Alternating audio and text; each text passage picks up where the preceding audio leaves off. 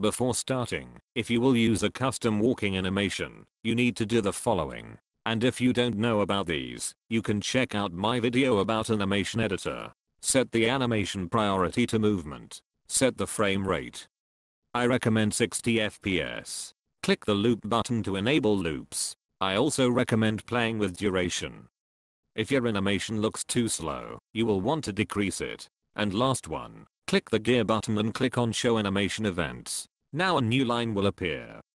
Add to animation events, on right footstep and left footstep. Name them something reasonable, because we will use them in scripts. I'll use these for the video. Align the animation events correctly, because sound will play when it reaches that marker. For the next part, you will need to grab a script from game scripts. Find your character in the workspace and copy the animate local script. Then stop the game and paste that into starter character scripts folder. Expand scripts children and you'll see some values with animations parented to them. There is an animation ID property for each animation instance. Just replace your custom animation ID with the one at the end, if you use one. If you won't use custom animations, you can skip this part. You can also change other animations such as dances, but you shall do a separate system for it instead of using these. I'll move on to scripts, but before that, I want to inform that I made this for respect filtering enabled property of sound service set as true. If yours isn't true, you can do them all with a local script. However, I don't recommend turning it off. I'm starting with server script now. Here, we just set a player added event and then a character added event. Make sure to put these to first lines, so you won't have issues. And then we get content provider service, which we will be using for our sounds, and then characters humanoid object. I created a table called sound IDs. I'm not only using an ID here, but I also include names for every sound files. Next function is for separating them. These two empty tables are for both foots, so right footstep sound will come from left foot. In this function, I create a sound instance first. And then I split our past argument, which will be from sound IDs table, and it will return a table with ID and material name. If you don't know how this works, you can look it up on Developer Hub. It basically splits a string from a string, and in this case, it's space, and then it returns a table containing splitted objects. First one is the first value in the table, and then we set sound's ID and name. After that, we set emitter size and maximum distance. If you don't know what are these, emitter size value shows after how many chunks that sound will start fading.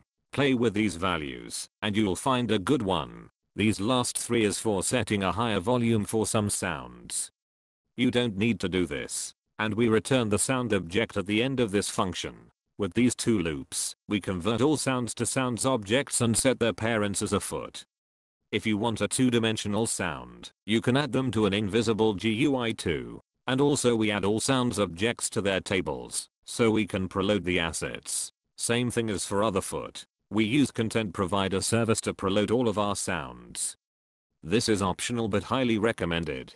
For the next part, we will need a remote event. I added one in replicated storage called event. This will get fired on each footstep. If your game will be for so many players, you might need to try a different method. We connect an event to remote event with using player and foot arguments. And then we get character and humanoid and store them as a variable. And then there is a find sound variable. It will find our desired sound file from an object, which will be a foot. Next one is sound play function. These if statements are for defining a sound. I used some sounds for two different materials, so I renamed them in the function, so the same sound will play. Rest of this function is about playing the sound. After these if statements, we check if there is a sound file with material's name. If it is nil, we return, which will end the function. And then if there is, we use find sound function and play the sound. And we use the function. We use humanoid's floor material here. It will be an enum value and enum values also have a name property, so we directly pass enum's name. For the next part, you will need to have default footstep sounds disabled. I have a video about it, you can check it out if you don't know how. Moving to the Animate Script. I added left and right foot variables on the top of the script. Find line 470. This run anim track is a default variable, which has running animation loaded into it. In this part, it loads animation to humanoid. It changes run anim name to run, so I think these run and walk animations are same. Roblox has only one default movement animation, doesn't it? Remember the animation events we added? In these lines, we connect an event for that animation event. This event is called getMarkerReached We connect it for both left and right foots.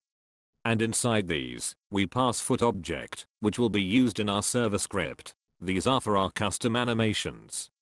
However, if you are using default animations, you need a different method.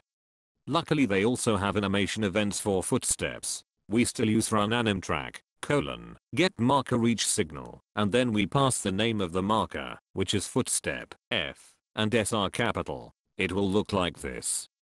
The rest are same. You still fire the server. So let's try it out.